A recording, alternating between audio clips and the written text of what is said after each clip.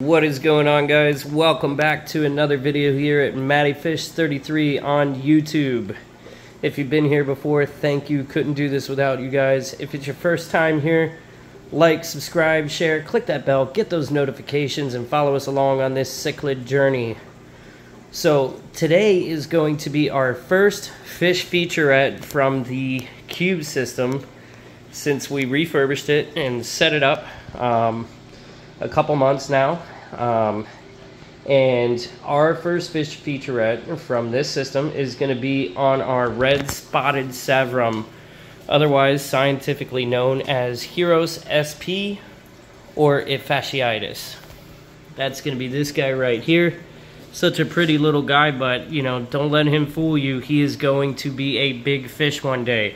Right now, I would say this guy is probably a little bit smaller than the size of a hockey puck, right about the size of a hockey puck. So he's about maybe a little more than 3 inches long, and he's probably just as tall. That is one thing really to note about these Severum fish.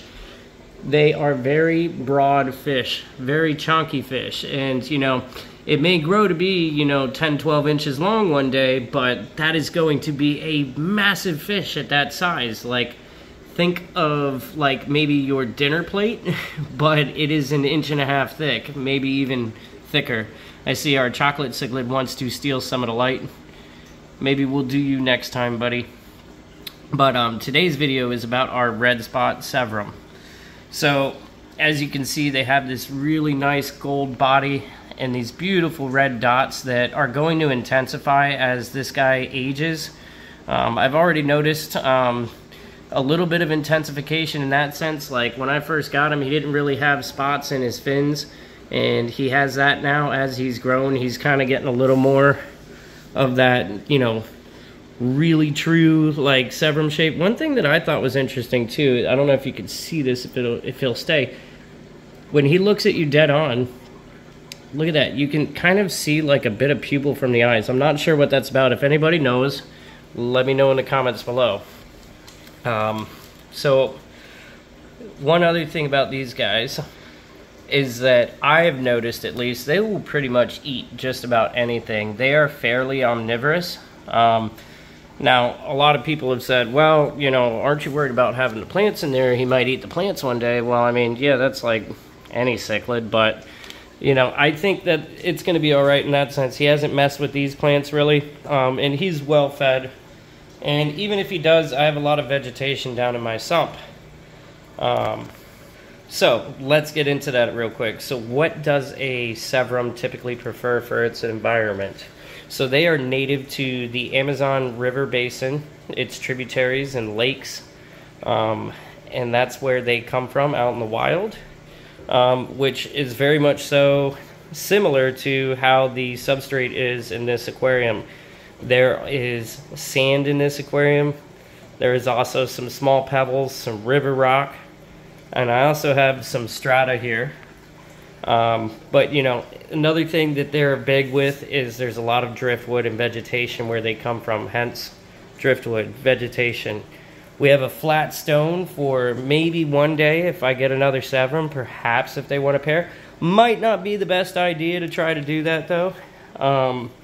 These guys aren't like super aggressive, but when they, just like pretty much any other cichlid, even the less aggressive cichlids, when they pair up and decide to mate, they are very aggressive when they're spawning, and they are super protective of either their nesting site, or, you know, if it's an African cichlid, they're protective when they are brooding as well.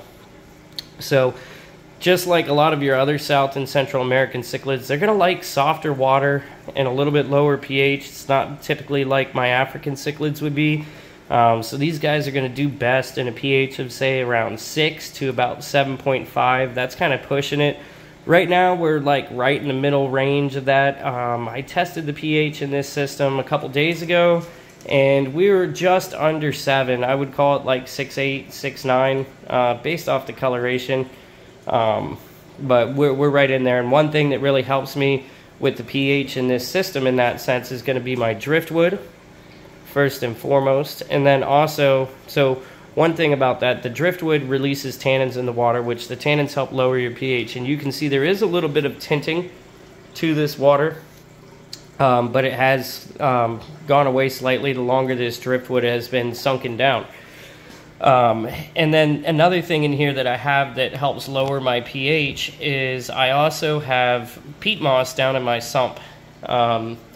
And that'll help naturally lower and stabilize your pH over the course of time. One thing, my water here, very good for Africans. Not so ideal for South and Central American cichlids, so I kind of have to do a little more for this setup in that sense. But check out how brilliant this guy's pattern is. I'm not sure if this is a male or a female. I've heard that, you know, you can tell by the way that their pattern gets up around the gill plate. Is a better way to kind of tell them apart, but like, you know, that's going to come with time, guys. I could probably vent this fish, not on camera obviously because we're not going to get the right angle. But you know, once this guy gets a little bit bigger, I will vent him and see if it is a male or a female. One thing though that is cool about these South American cichlids as opposed to African cichlids is a lot of these South American cichlid species are far less dimorphic than their African counterparts, which means that you're going to see a lot of good coloration whether it is a male or a female fish. So these guys, these Severums, they're typically going to live about 10 to 12 years with proper care and nutrition. And I have full faith that this guy is going to reach there one day. It's going to be very interesting to see how big I can actually get him in this tank. So minimum tank size for these guys is going to be approximately 75 gallons, 75 to 90 gallons if you have a pair of them, or if they're with other fish, such as this one.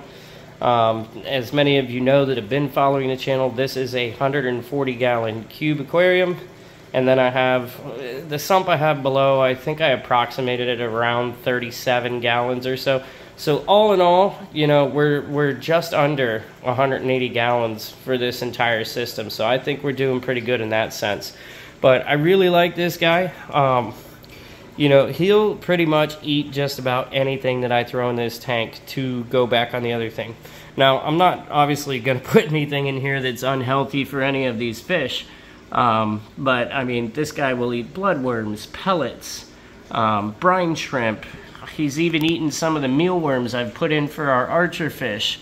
I've even watched him eat earthworms that I was feeding the fire eel. So, pretty much will eat anything.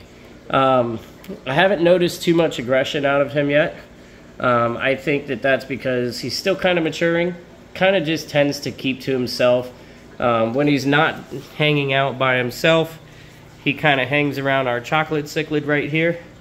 As you can see, he's kind of coming back up there with that. But I can't wait to see how this fish grows up and grows out. And hopefully soon we'll be able to determine if this fish is male or female. And then we can go ahead and name this fish. Not gonna lie, guys, though, I kind of have a name if it ends up being a male. I've affectionately kind of been referring to this fish as ICARUS. If many of you are familiar with Greek mythology, Icarus, who flew close to the sun and his wings made of wax melted and he fell back to earth. And I think that there's a little bit of association for me there because this guy is just like a little sunburst of color for me. Hence why I've kind of been referring to this fish as Icarus so far. See our chocolate cichlids say, hey, I want some of the camera. But just wanted to bring you guys this quick fish feature. And if you guys want to learn more about some of these baby South and Central American cichlids that we have growing up in this tank, let me know. And I will definitely do more fish features on the cube. We're going to do a quick little update too. Everybody in the big boy tank doing well. I think if you hadn't seen my update video on the gallery yesterday, take a look at that. Talks a little bit about some of the things that have been going on in this. Our 40 gallon needs to get set back up. I'm not quite sure what I want to do there yet. Let me know, guys. But most importantly, I have to tell you guys, I tested the water for the vintage 90 gallon aquarium and we are good to go. We are fully cycled and we are ready to start trying fish inside this aquarium. So guys, let me know, please. in the comments below what you think you might like to see me doing inside this tank. I'm thinking something different, but you know, I want to see what you guys have to say before I ultimately make a decision on what I want to do with this tank. So we're going to leave you guys with that. One last look at our red spot Severum as he's coming up to say hello again.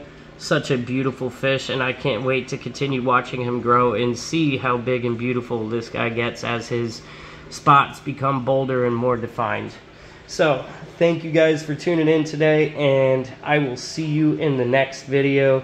Matty Fish out.